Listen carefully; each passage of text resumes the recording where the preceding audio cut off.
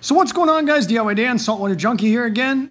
This video is basically going to entail a performance review of the compact dual algae screen algae scrubbers that I recently made and put on my multiple systems, all running off one sump filtration. I'm going to go over the things I like about them, how well they're performing compared to previous algae scrubbers that I have built, and what I don't like about them. So let's get to it.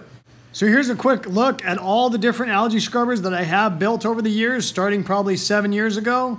And all of these videos, if you want to check those out, will all be on my channel under the playlist of Saltwater Junkie. Now, all of these algae scrubbers, except for the first one I ever built, where I actually built it underwater, have actually performed really well. But I can honestly say that these last two compact dual screen algae scrubbers have outperformed any of the ones that I had previously built.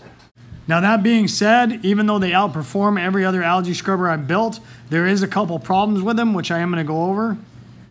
One of the biggest issues I have is green hair algae growth in my actual display tanks. Now, when I first started getting into algae scrubbers, I heard that when you get the algae scrubbers going, it gives that algae a place to thrive and therefore helps remove it out of the display tanks. In all the algae scrubbers, ever since I started using them, I've actually fought green hair algae more in the display tanks than before I started using them. Now, maybe that's specific to my situation. I really couldn't tell you. But it is a problem that I continuously have with my display tanks. Now, I do run very powerful lights on my tanks because I wanted to be able to start adding corals if I wanted to, and I didn't want to have to buy another light to replace a light that wouldn't handle the corals. So that is, I'm sure, part of the problem with my green hair algae in the display tanks. What I can tell you is that the green hair algae in the display tank is not specific to the algae scrubbers that I built.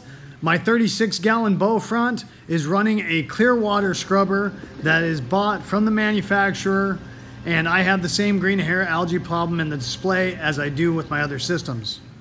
Now, one of the main reasons I thought I was getting that green hair algae in my main displays is because it was possibly falling off of the algae scrubbers and then making it way down in my sump, which in turn would go up through the return pumps. And because of this, for the past couple of years, I've always returned my main drains from my algae scrubbers down through a filter sock to counteract that, but it really hasn't made a difference as far as the algae growing in my display tanks. Now, is this a pain in the ass problem to have? Absolutely. However, the benefit of using the algae scrubbers with the nutrient removal that they give me and not having to do constant water changes to try and remove nitrates from my systems is well worth the hassle of dealing with that green hair algae. One of the ways I try and combat this green hair algae is getting the fish that will actually eat it. So in my left 75-gallon display, I have a foxface and a sailfin, and they absolutely destroy the green hair algae. They absolutely love it.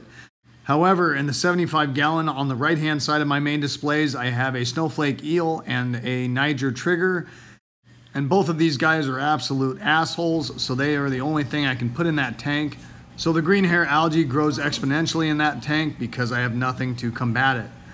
So what I end up doing for the most part is just switching the decorations and moving those around side to side in those tanks. That way my sailfin and foxface can munch away at that, clean it up, and then I switch it back over to the other tank. Now, I have tried putting a couple other types of starfish and urchins in there just in hopes that they would possibly eat some of that green hair algae away, and nothing has really worked as far as that goes. Now, the center aquarium of this system is a 210-gallon, and I do have a foxface and a bristletooth tang in that. However, they are not nearly as aggressive with eating that algae as the sailfin tang and my foxface in the left 75. Now, there are two main issues that I do have with my algae scrubbers that I built.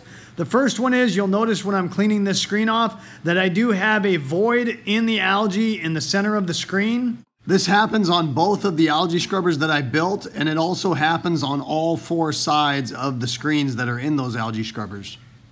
Now, this could be the way I have the groove cut in the PVC to flow the water. I might have needed to go a little thinner on the outside and thicker in the center, so maybe the center of that got a little bit more water flow than the outsides.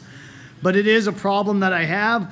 Not that it really matters that much because I still get plenty of algae growth and I'm not really that concerned with it.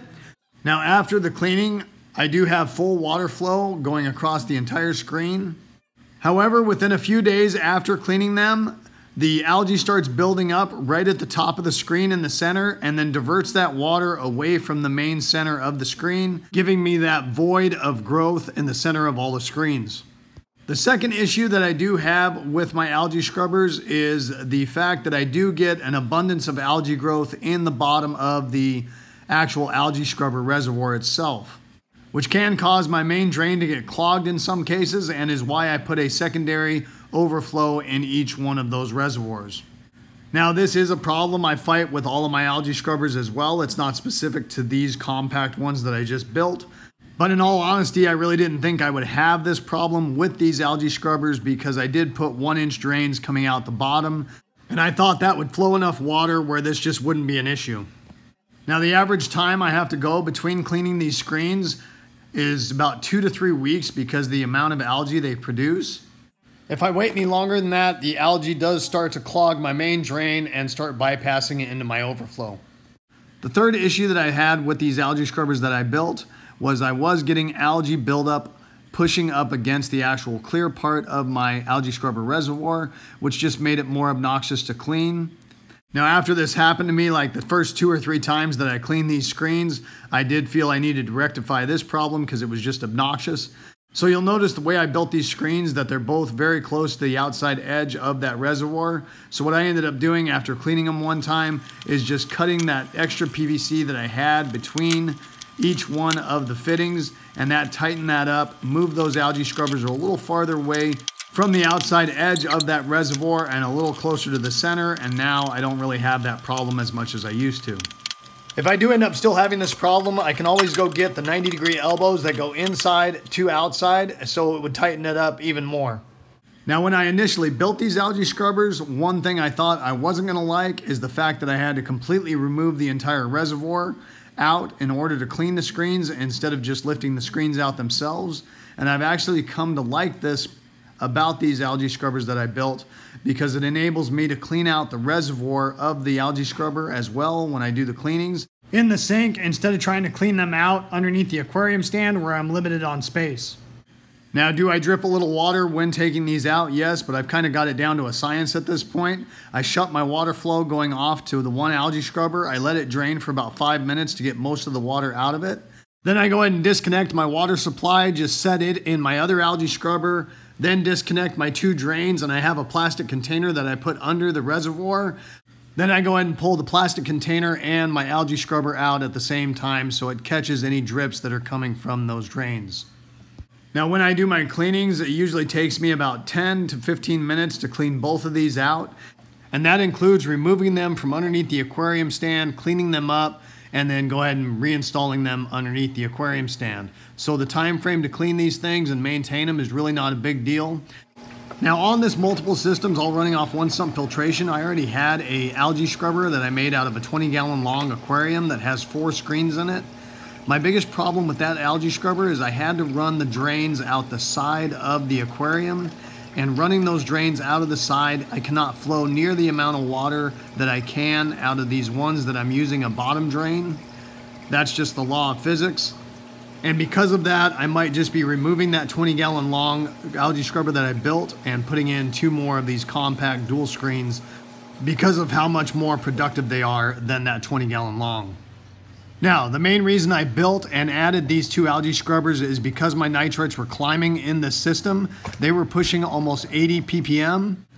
This right here was a test I did after cleaning the screens twice, and I was down to about 60. And then this is a test that I did the day before I posted this video, and I'm down around 40. So we're dropping pretty substantially, and once again, this is no water changes or anything like that. It is just the addition of these 2 additional algae scrubbers. So before we finish up this video, guys, there was one other thing I wasn't quite sure if I was going to like about these algae scrubbers, and it was the fact that I put 2 screens on each one of these pieces of PVC, and whether that was going to be annoying to clean, but it's really not that bad. I just use a plastic scraper to scrape off the top screen, then I lift that one up and hold it while scraping off the one underneath it. Then I flip that algae scrubber over and go through that same process on the other side. The other concern I had, was it going to be a waste of time, because was I not going to get any growth on the inside of those screens, because once the algae growth started on the outside, was it going to block the light and not really do anything? But as you can see in this clip, I get about equal growth on all 4 sides of these 2 screens. So that just really isn't the case, and I'm getting the double amount of growth for the same amount of space, basically.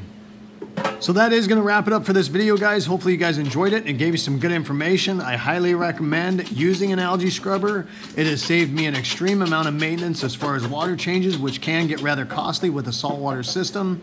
And I will never run a saltwater aquarium system without one, even though it does create a couple headaches, but the headaches that it creates are far less than the headache of having to worry about nutrient levels in your aquarium system. Now, in my case, the biggest headache I have is that green hair algae growth in my main displays, and I've just got to figure out the right collection of fish to counteract that growth in my system. So I am an Amazon affiliate, and any of the links to the products that I use will be in the description. You can check those out if you want to go ahead and use them. If you did end up enjoying this video and it gave you some good information, please hit that like button and subscribe to my channel if you haven't already. I'd really appreciate it. The whole concept of my channel is to give you guys the most information in the least amount of time as possible so I don't waste your time. And I hope to see you next time. Have a good one. Later.